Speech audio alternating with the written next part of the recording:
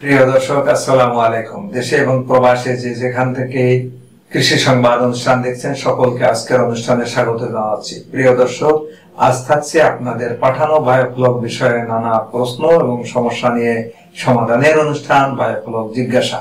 আপনাদের পাঠানো প্রশ্নের উত্তর দিচ্ছেন মৎস্য অধিদপ্তরের সাবেক পরিচালক, মৎস্যবিদ বায়োফ্লগ লিমিটেডের ম্যানেজিং পার্টনার, বিশিষ্ট বায়োফ্লগ গবেষক ডক্টর আনোয়ারুল হক। চলুন যাওয়া যাক মূল প্রতিবেদনে যাওয়ার আগে আপনি যদি আমাদের নতুন দর্শক হয়ে থাকেন তাহলে চ্যানেলটিকে সাবস্ক্রাইব করে নিন। ইতিমধ্যেই সাবস্ক্রাইব করে থাকেন তাহলে আপনাকে অসংখ্য ধন্যবাদ।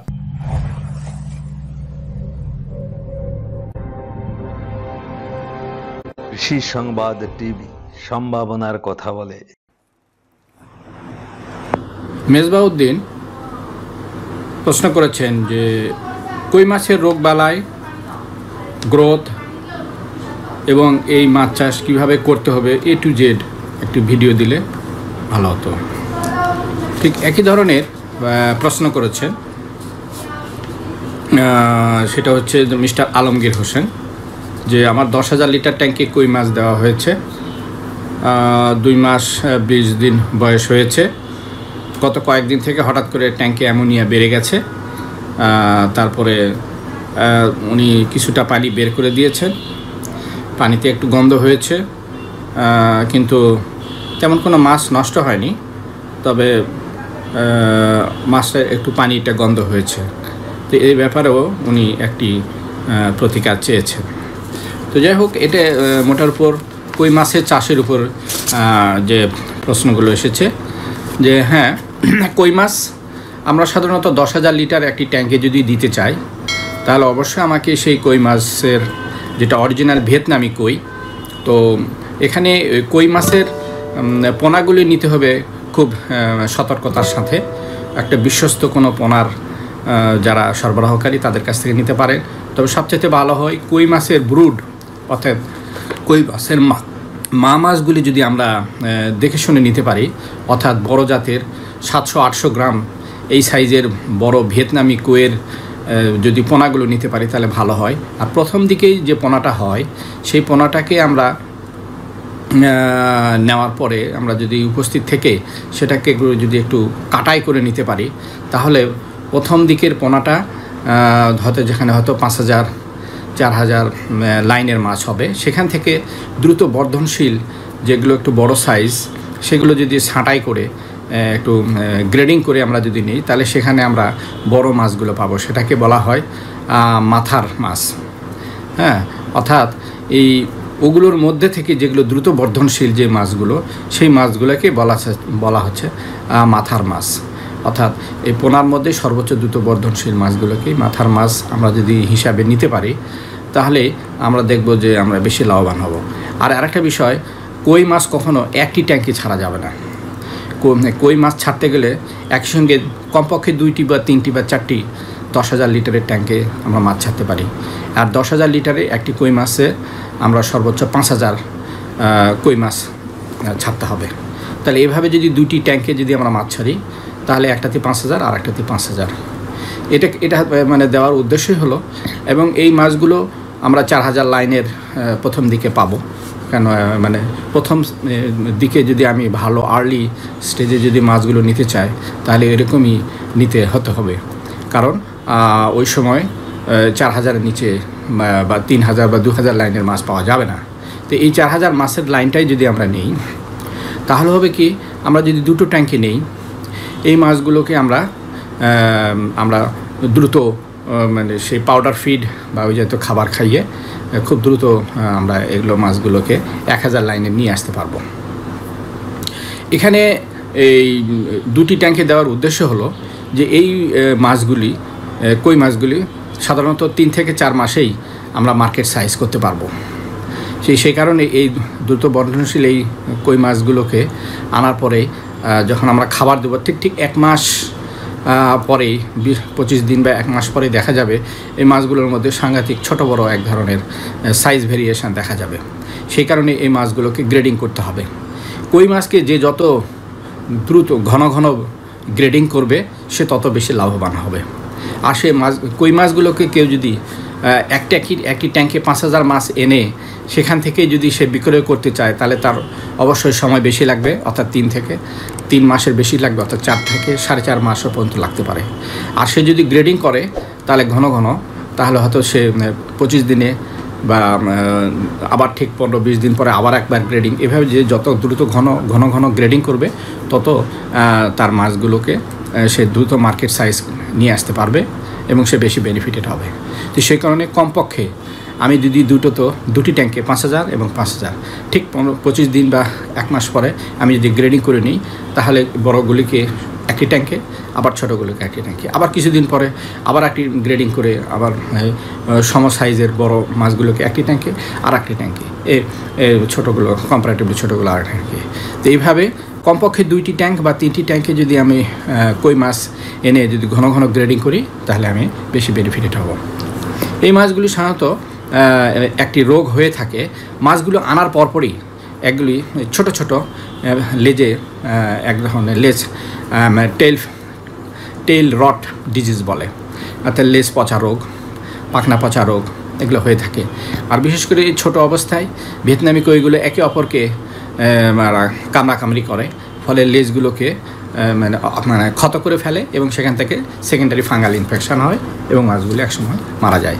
তো সেই কারণে এই ছোট অবস্থায় কই মাছকে খুব ঘন খাবার দিতে হবে যাতে তাদের কোনো খাবারের মানে ক্রাইসিস না হয়। তাহলে খুব সতর্কতার সাথে যদি চাষ করা যায় তাহলে এই ধরনের ক্ষত রোগ হবে না। তবে আনার সময় মাছগুলোকে অবশ্যই যদি অক্সিজেন ব্যাগে কেউ আনে তাহলে সেই অক্সিজেন ব্যাগে আনার সময় কিছু পরিমাণে মানে সুইট বল, আমাদের মিষ্টি পানের দোকানগুলোতে এক ধরনের সুইট বল পাওয়া যায়, এগুলো যদি দিয়ে আনা যায় তাহলে দেখা যাবে যে কই মাছের লেজ কামড়াকামড়ি করবে না। আর একটা যদি কেউ ড্রামে নিয়ে আসে, বড় ড্রামে ব্যারেলে করে নিয়ে আসে, তাহলে দেখা যাবে যে এই লেজ কাটাকাটি বা লেজ কামড়ানোর রোগটা থাকবে না। তো এই হলো একটা সতর্কতা। আর লেজ কামড়ানোর রোগটাকে থেকে আমরা রক্ষা করতে পারি। তারপরেও যদি লেজ কামড়াকামড়ি করে কিছু ক্ষত রোগ দেখা যায় তাহলে প্রাথমিক অবস্থায় আমরা মাছ আনার পরেই একদম আমার যে কালচার পদ্ধতি, প্রথমে মাছগুলো কিনে একদম সাদা পানিতে ছাড়তে হবে। 15 থেকে 16 দিন এই মাছগুলো সাদা পানিতে আমরা ট্রিটমেন্ট করব এবং প্রতিদিন কিছু করে পানি ড্রেন আউট করব যাতে অ্যামোনিয়া বৃদ্ধি না পায় এবং ওখানেই আমরা 15-16 দিন খাবারগুলো আমরা প্রয়োগ করব। এতে করে দেখা যাবে যদি কোনো মাছ এরকম ক্ষতরোগ দেখা যায় তাহলে আমরা কিছু ভিটামিন সি পানিতেও দেব, আবার খাদ্যের সঙ্গেও প্রয়োগ করব। যদি পানিতে দেই তাহলে এখানে 1 থেকে 1.5 ফিট পানিতে কিন্তু আমি মাছগুলো চাষ করব। এই 1-1.5 ফিট পানিতে যখন মাছগুলো দেব তখনই যেদিনই মাছটা আনা হবে সেদিনই 2 চা চামচ ভিটামিন সি এবং কিছু আমরা তার সঙ্গে যদি মাল্টিভিটামিন কোনো পাউডার পাই তাহলে সেখানেও আমরা পানিতেও কিছু দিতে পারি। আবার খাদ্যের সঙ্গে আমরা দেবো, খাদ্যের সঙ্গে 1 চা চামচ করে দেবো ভিটামিন সি, 1 চা চামচ মাল্টিভিটামিন 1 চা চামচ। এবং যদি মাছের ঘা বা ক্ষত হয়ে থাকে তাহলে আমরা কিছু সিপ্রোফ্লক্সাসিন গ্রুপের আমরা তরল বা পাউডার যেটাই হোক এই গ্রুপের ওষুধ দিতে পারি। এখানে সিপ্রিল, হাঁস মুরগির কিছু সিপ্রিল সলিউশন নামে এক ধরনের সিপ্রোফ্লক্সাসিন গ্রুপের ওষুধ পাওয়া যায় তরল, যেটা 1 চা চামচ 1 কেজি খাদ্যে 1 চা চামচ এই হারে দিতে হবে। এটা আমরা যদি 5 দিন বা 7 দিন খাওয়াই তাহলে এই মাছের ক্ষতরোগটা হবে না, মাছের ক্ষতরোগ শুকিয়ে যাবে এবং মাছগুলো সুস্থ থাকবে এভাবে। আর প্রতিদিন আমরা অ্যামোনিয়াকে চেক করব, অ্যামোনিয়া যেন 1-এর উপরে না যায় তার জন্য প্রতিদিন পানি আমরা কিছু ড্রেন আউট করব। এভাবে 15-16 দিন মাছ সুস্থ হয়ে গেলে তারপর ধীরে ধীরে আমরা খাদ্যের সাথে কিছু এফসিও এবং কিছু মোলাসিস ধীরে ধীরে প্রয়োগ করব। একসময় ফ্লক তৈরি হয়ে যাবে এবং নাইট্রিফিকেশনও এর মধ্যেই কমপ্লিট হবে 21 থেকে 25 দিনের মধ্যে। তাহলে আমরা মাছটা ইজিলি আমরা ওখানে সহনশীল করে নিতে পারবো। এই হচ্ছে কই মাছের বেলায় একটা প্রযোজ্য। এখানে কই মাছের আরেকটি বিশেষ রোগ হয়ে থাকে, সেটা সাধারণত শীতের প্রাককালে এবং শীত চলে যাওয়ার শেষ দিকে। সেটা হলো যে মাছের শরীরে হঠাৎ করে স্পঞ্জের মতন একরকম তুলার মতন একরকম ডিজিজ দেখা যায়, সেটাকে বলা হয় স্যাপ্রোলেগনিয়াসিস। এই তুলার মতো রোগ যদি হয় মাছগুলো কিন্তু দ্রুত মারা যায় এবং এক সময় মাছ হয়তো 50%-এর বেশি মাছ নষ্ট হয়ে মারা যাবে এবং বিরাট ক্ষতির সম্মুখীন হতে পারেন। এই ক্ষেত্রে আমরা বলবো যে আপনারা এই মাছগুলোকে পানির অর্ধেক একদম সমুদ্রের পানিটা প্রায় ফেলে দেওয়ার চেষ্টা করবেন এবং এই পানিতে ফেলে দেওয়ার পরে প্রথম দিন আপনারা potash permanganate KMNO4 potassium permanganate দিয়ে সমস্ত পানিটাকে মাছগুলোকে গোসল করিয়ে পানিটা ফেলে দেবেন। এবং এই পটাশ পানি দিয়ে পাইপ, তারপরে যে স্টোনগুলো রয়েছে সমস্ত জিনিসগুলো ভালো করে সুন্দর করে ধুয়ে নেবেন। তারপরে পানি একদম সম্পূর্ণ পানি ওয়াশ করে নিয়ে এই পানিটা ফেলে দিবেন, যাতে যতক্ষণ পানি লাল পানিটা বের না হয়ে যাচ্ছে। তারপরে আবার পানি 1 থেকে 1.5 ফিট ভরিয়ে ফেলুন। তারপরে আপনার এই প্রতিদিন এই মাছকে আপনারা কিছু সি ভিটামিন 2 চা চামচ, তারপরে মাল্টিভিটামিন 2 চা চামচ, এবং তার সঙ্গে আপনারা সিপ্রোফ্লক্সাসিন গ্রুপের যেটা সিপ্রিল নামে তরল ওষুধ, এটা পানিতেই আপনারা কিছুটা দিয়ে দেবেন, যেহেতু ক্ষত রোগ রয়েছে সেহেতু এটাও দিয়ে দেবেন। এটা আপনারা দিয়ে দিবেন। তার সঙ্গে আপনারা আরেকটা কাজ করবেন, যখন মাছকে খাদ্য হিসাবে প্রয়োগ করবেন, তখন খাদ্যের সঙ্গে আপনারা কিছু ফ্লুকোনাজল, যে কোনো নাজল, ফ্লুকোনাজল, একোনাজল, যে কোনো জল নামে যে ওষুধটা পাবেন, তো সেটা এখানে ফ্লুগাল বা নামে একটা ওষুধ বাংলাদেশেই পাওয়া যায়। এই ফ্লুগাল ওষুধটি আপনারা প্রতি 1 কেজি খাদ্যে 500 mg, প্রতি 1 কেজি খাদ্যে 500 mg আপনারা এই খাদ্যটা প্রতিদিন 5 থেকে 7 দিন খাদ্যের সঙ্গে মাখিয়ে খাওয়ালে আপনার এই মাছের যে স্যাপ্রোলেগনোসিস, এই ডিজিজটা দূর হয়ে যাবে। আর আরেকটা কাজ করতে হবে, যে সেটা হলো যে কোনো একটা ডিসইনফেক্ট্যান্ট, অর্থাৎ এটা এসকেএফ গ্রুপের হচ্ছে মাইক্রোনিল, এসিআই গ্রুপের হচ্ছে প্যাথোনিল, এই যে কোনো দুটি একটি পেলেই হবে। এটা 2 চা চামচ প্রতিদিন পানিতে আপনি প্রয়োগ করবেন। পানিতে সন্ধ্যার দিকে প্রয়োগ করবেন 2 চা চামচ করে, অর্থাৎ 1 থেকে 1.5 ফিট পানি তখন থাকবে।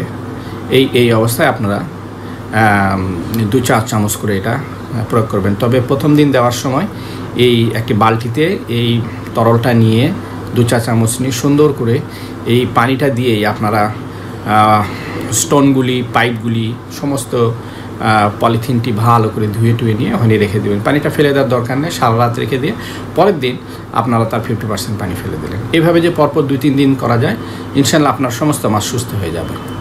তারপরেও যদি মাঝে মধ্যে এই ঘাটা দেখা যায়, তাহলে আপনি 10 দিন বা 15 দিন পর, যখন পানি একদম ফুল ট্যাঙ্কি থাকবে, 10,000 লিটার পানি থাকবে, তখন আপনি যদি এটা 2 চা চামচ করে আপনি যদি দেন, এতে করে ফ্লকের তেমন কোনো বড় ধরনের ক্ষতি হবে না, তবে আপনার মাছের ঘাগুলি দূর হয়ে যাবে। পরপর 2-3 দিন যদি আবার দেন, তাহলে দেখবেন যে আবার ঠিক হয়ে গেছে। এরকম আবারও হতে পারে। তো এই কারণে এটা কমন ডিজিজ ভিয়েতনামি কই মাছের বেলায়। তো এইভাবে যদি আপনি করেন, তাহলে কই মাছে আর তেমন বড় বা মারাত্মক কোনো ধরনের ডিজিজ হবে না ইনশাআল্লাহ। ধন্যবাদ। প্রিয় দর্শক, বায়োফ্লক জিজ্ঞাসার এই ছিল আজকের আয়োজন। অনুষ্ঠানটি আপনার ভালো লাগলে আমাদের চ্যানেলটিকে সাবস্ক্রাইব করে নিন, পাশে থাকা বেল বাটনে ক্লিক করে রাখুন পরবর্তী ভিডিও পাওয়ার জন্য। লাইক, কমেন্ট করে আপনার মতামত দিন। যে যেখানে থাকুন, ভালো থাকুন, সুস্থ থাকুন। ধন্যবাদ।